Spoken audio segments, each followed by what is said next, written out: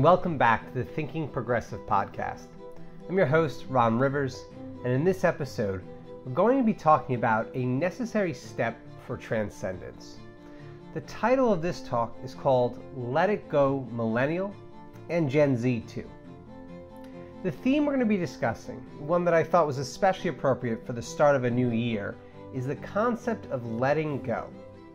Letting go can be defined in a number of ways depending on who you are and what experiences you've encountered throughout your journey.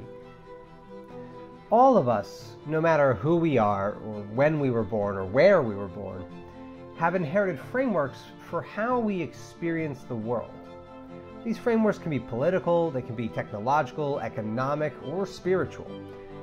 For the majority of us, portions of our lives have been about learning how to navigate structures that were here well before we came into being and will likely remain well after us.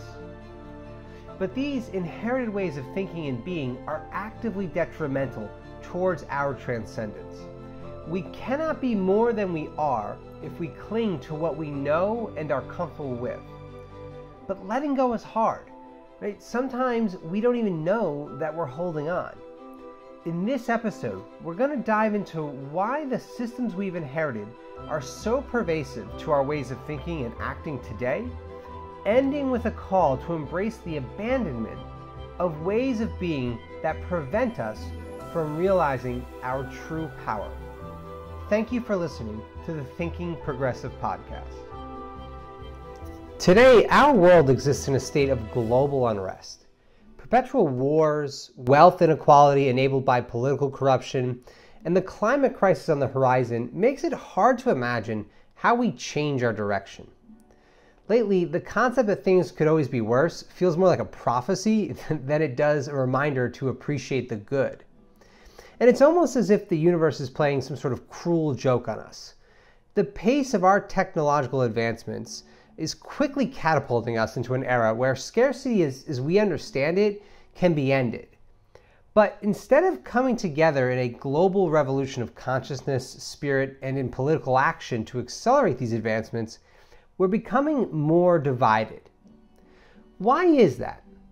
Why can't the generations leading the global order draw the same conclusions that many in our generation already have? That a worldwide structure based on resource competition is an inadequate system for shared prosperity. We know this because despite the progress it's helped create, we're still on the verge of a global climate crisis, one that will ruin economies, reshape our food supplies, and probably lead to mass migration and more war. The Millennial and Gen Z generations couldn't participate in driving planetary decisions up until this point, which is why it's so easy to get angry at the boomer generation. But there's a more significant theme at play here that we should be thinking about because we're not immune to its impact. If you share the growing desire for a transformative future, then we need to be more aware of these pitfalls and how to avoid them ourselves.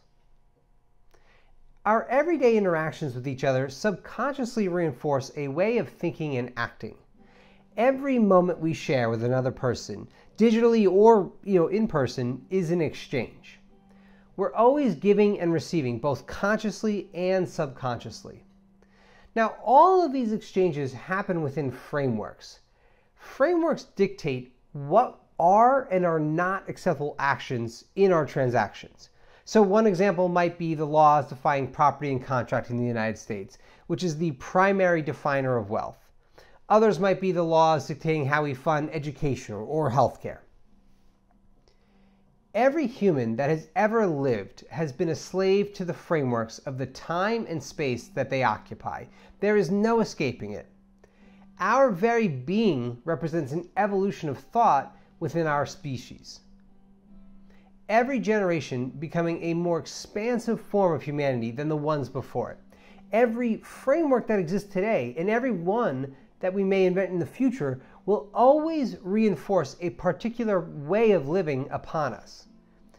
Each of them contains the ideals and vision of a specific people dealing with certain problems in a very limited moment of time. The problem today is that the frameworks themselves are the source of our struggle. They perpetuate the system that is driving us to ruin. Statistically speaking, boomers extract the most benefit from this system. Millennials and Gen Z suffer from it, despite having no voice in its creation or its continuation. And here's where we identify the primary conflict in our struggle and the central theme of this argument. Today, we're experiencing the greatest generational conflict ever in the history of humanity. And these divisions are a direct result of the exponential growth of technology and how it has impacted the millennial and Gen Z generations in comparison to those before us. With the crisis drawing closer every day, we have to ask ourselves, how do we break free from the frameworks that dominate our experience? The answer is to let go. The ultimate truth of the universe is that change changes. No institution is sacred. No way of being deserves to live after its usefulness has ended. All of our social systems are the inventions of time and culture, whose values and interests do not represent our generations. That's why the millennial and Gen Z generations must adopt a new way of thinking about change moving forward. And that begins with recognizing that we need to reimagine the organization of our national and global order. Letting go is the acceptance that before we can be better, we have to ditch the bad. Imagine it like another way. All of our laws and institutions are vehicles. They are tools to reach our desired destinations. Every single policy put forth, tax increase or cut, and other investments are methods of moving our vehicle in a specific direction. There is no neutral action. Every choice is a step towards a broader vision. Anyone who's ever owned a cheap starter car as a teenager knows that after a certain point in time, you stop fixing the vehicle and you just buy a new one. That's because you reach a point of diminishing returns trying to fix a dying car. Investing more in the car isn't producing better results, it's just delaying the inevitable replacement. Beyond politics is a deeper, more spiritual aspect to our struggle. We want to be freer to live a life where our present options aren't limited by past structures. Freedom demands that we can transcend our circumstances. We need the ability to change the direction of our lives without structural resistance. Exploring how we do this begins with understanding how our current moment limits us from becoming who we are. So what's holding us back? Right? Today we live in a society where our personal security is tied directly to our particular profession. We want to become more and expand ourselves by pursuing passions, ideas, and creativity, but are forced to conform to a form of work that diminishes us. We imagine a world where the individual's life chances are not determined by birth lottery. We're speaking globally too, not just here in the United States. The frameworks that dictate our interpersonal exchanges deny us the equality of respect and opportunity that every human being has a right to. Today, the cultures and institutions of the past support a survivalist mentality hammered into us throughout our evolutionary history. Millennials and Gen Z understand that every human being is just a different extension of ourselves, a sacred infinity made flesh. Struggling with the present is a conflict between our understanding of who we are and the limitations that our frameworks put onto who we can become. It depresses us, it makes us anxious and fearful, and ultimately for some it turns us to believe in false idols who promise salvation but only bring ruin and misery. One of our biggest problems is that we don't understand how to go from here to where we want to be. Even worse, we don't know where we want to be. Here, I can really only offer encouragement. Don't let our lack of direction stress you out. This is the ordinary course of all of human history. Almost all of our leaps in consciousness and culture came after periods of darkness. The good news is that today it is within our power to make these leaps without crisis. Millennials and Gen Z are children of the internet. Generations of people who felt the impact of our technological ascendancy much more than any other living age today. We understand how the connectivity provided by the internet impacts childhood experiences and perceptions, something that the Boomer and Gen X generations can never share as a lived experience. Technology has shown us the power of connectivity and collaboration. It's also provided us with a form of expression that ignored the corporate propaganda fed to our parents through mainstream media channels. Most importantly, it's allowed us to develop a philosophy of life beyond what we were taught, a worldview that understands that our real power is in collaboration, not competition.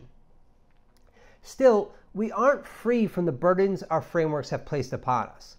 The way we think about ourselves, about others, and the world is the sum of our cumulative experiences that we have been a part of. Well before we could judge for ourselves, we were filled with information about the way things are, deeply imprinting worldviews that we now struggle to resist. Many within the Millennial and Gen Z generations have already fallen prey to the dogmatic worship of a particular way of life and being. Old conflicts that were manufactured to divide an aging population, bleeding their way into our existence. Now, this idea isn't an attack on any one subgroup or belief. It's a continuation of the progression of all of humanity. Our parents were subject to the same type of indoctrination, as were their parents before them. The primary difference today is that there's enough knowledge and connective power for us to come together and understand that the frameworks are the problem. If we do not let go of those first, we have no hope of creating something better. Now, it should be noted that millennials and Gen Z aren't some homogenous groups. Some of us are benefiting very much from the current arrangements, and we may be tempted to defend them.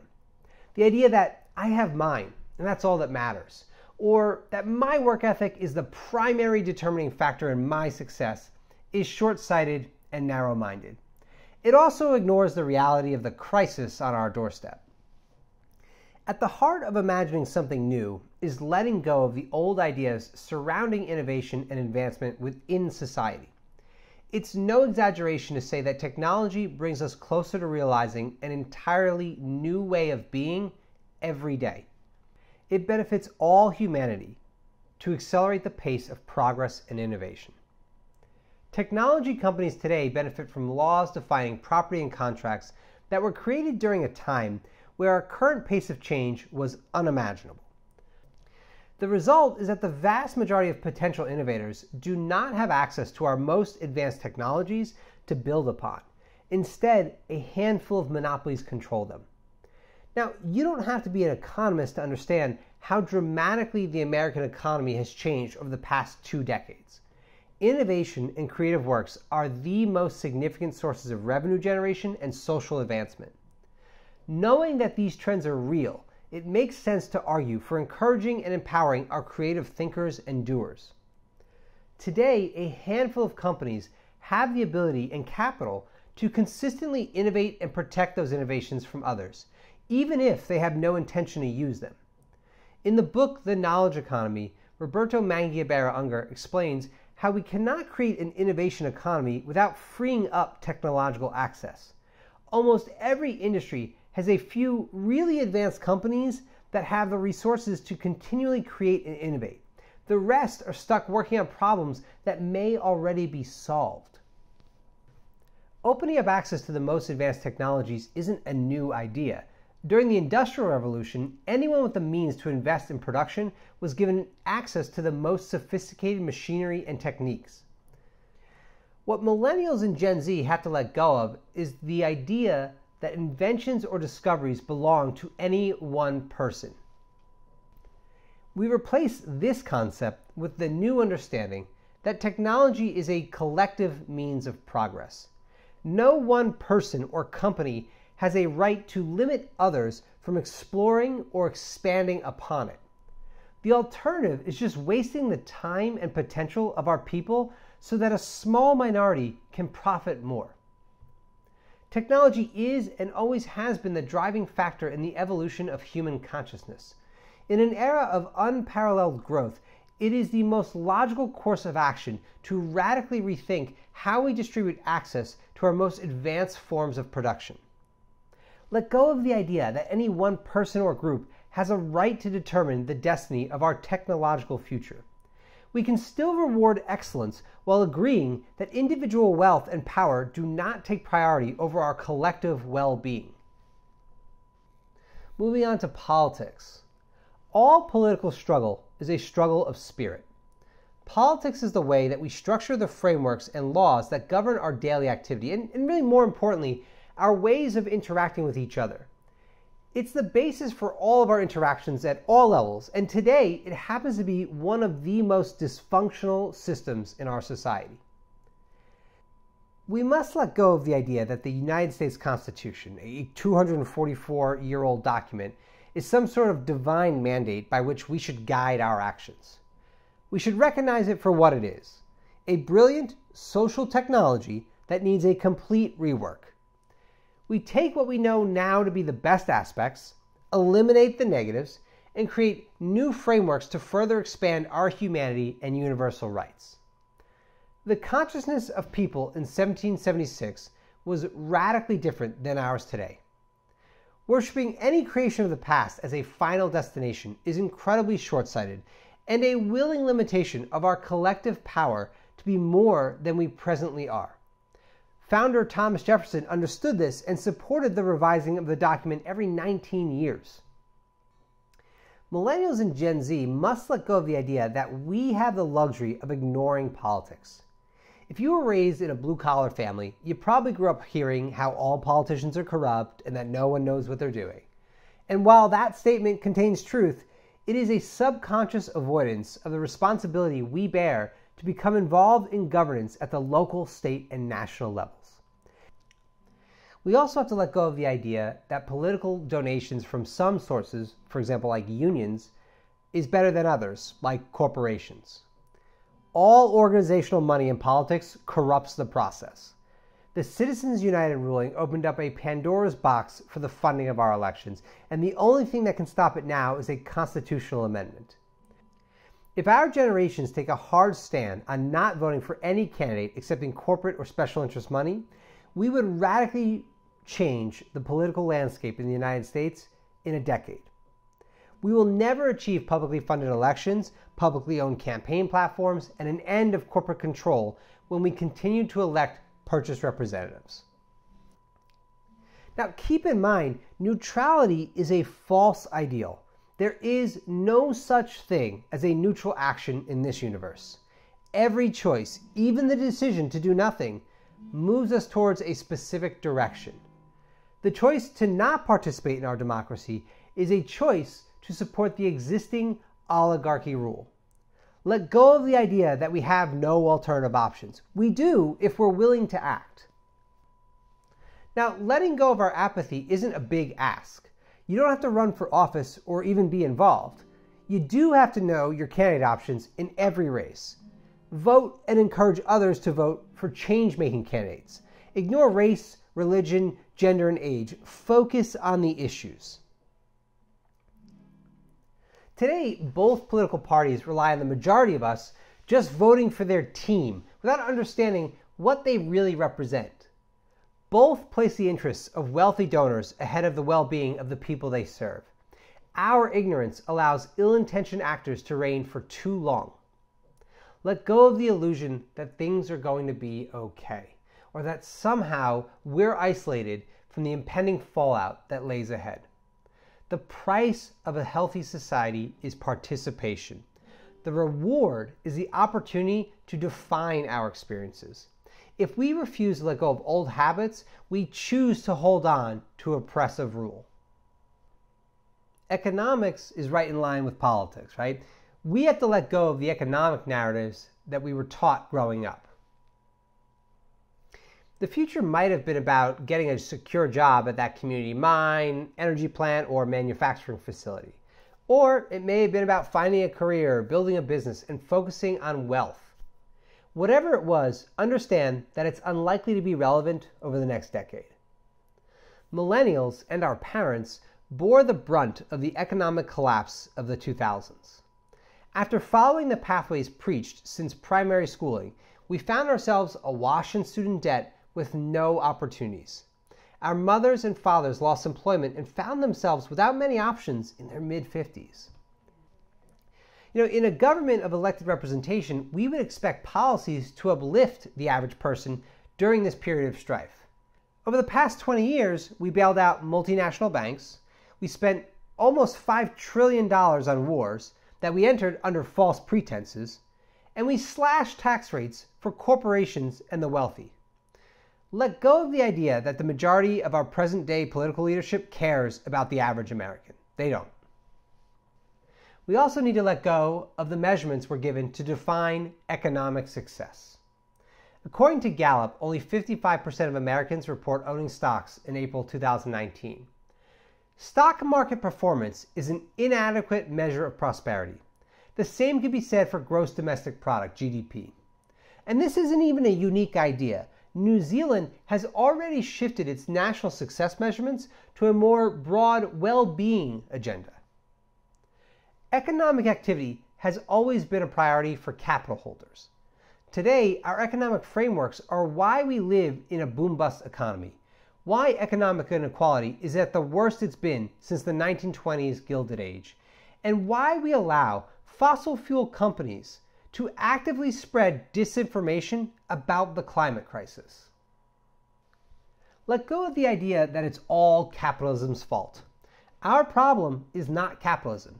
It is the dogmatic worship of our singular form of capitalism. If we are unwilling to create separate types of markets for different industry verticals, we will never realize economic justice. That means democratically choosing to socialize specific industries while keeping others private. To the growing progressive movement, let go of the idea that replacing one ism with another ism is going to solve our problems. Now is not the time to look to history for a solution. Today, we have the opportunity to radically reimagine our systems of exchange, utilizing technology to genuinely democratize our market economy and create scaled efficiencies beyond anything previously imagined. Now we'll move on to what may be the most controversial topic we've ever discussed on the podcast, spirituality and religion. Millennials and Gen Z must let go of the notion that our spirituality has anything to do with organized religion. Spirituality is the quest for understanding and connection with our higher selves. Religion is the organization of spirituality into political, economic, and military engines. Spirituality has helped us redefine ourselves since the nomadic era of our species. Religion has been the source of countless terrors, both in past and present times. All language is a form of soulcraft, right? Humans are context-driven beings. Our evolutionary success is predicated on our ability to control and understand spoken words. Letting go of the power of religion over our spirituality may require us to redefine or abandon aspects of our vocabulary. Let's take the word soul as an example. For many worshipers today, the word soul ties us to a being of dramatic power, like a god, right? Just something well beyond us.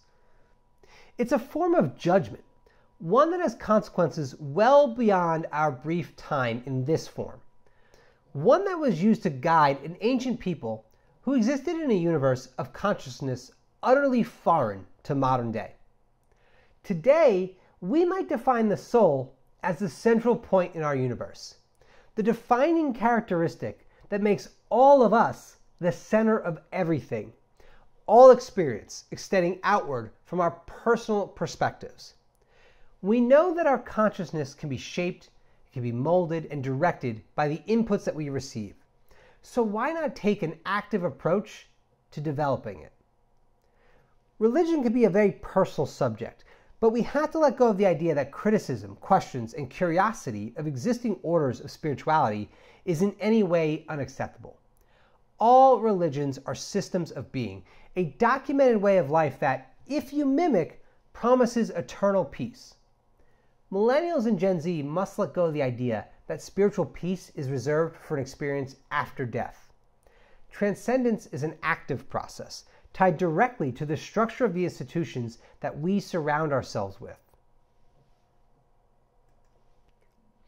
Now, this leads our generations to a more profound question. If we require deities to guide us, can those gods evolve? Are we strong enough to recognize that for many of us, our religious beliefs were inherited and indoctrinated? This concept is a lot less far-fetched than it may seem on the surface. No organized religion is eternal. All of them were created. We went from worshiping nature to worshiping the sun kings to worshiping many gods, then one god, and several other alternatives. Are we bold enough to recognize that another revision may be in order?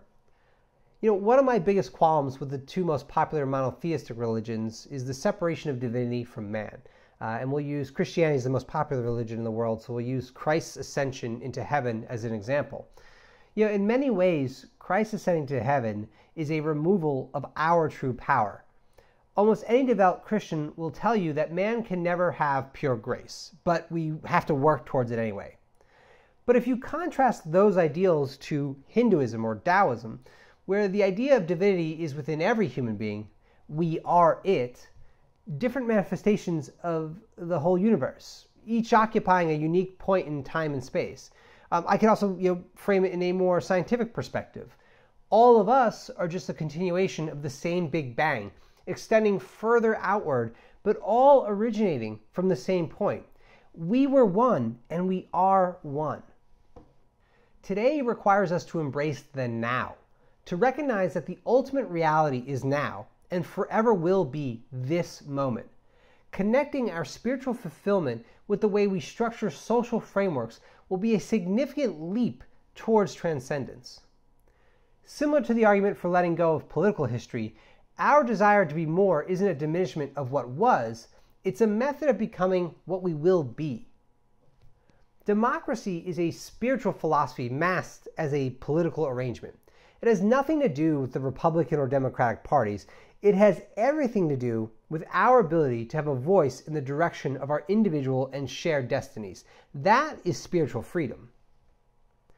Dr. Cornel West best summarizes the argument for letting go in his lectures when he talks about how learning how to love is akin to learning how to die. We cannot become more than we are if we are unwilling to let go of what we have been. Deep inside of many of us, there's this gnawing desire to transcend, to free ourselves from the artificial constraints imposed on our existence by society. For much of our past, it was just not an option, but today it is in our grasp. Our generations, like few generations before us, have decisions to make now that will determine the future of humanity. We must embrace physical, spiritual, and psychic death as part of our rebirth into something more. Recognizing the latent power within us, we can change the course of our destiny, wresting it from the hands of the generations before us, understanding that every step forward requires leaving something behind.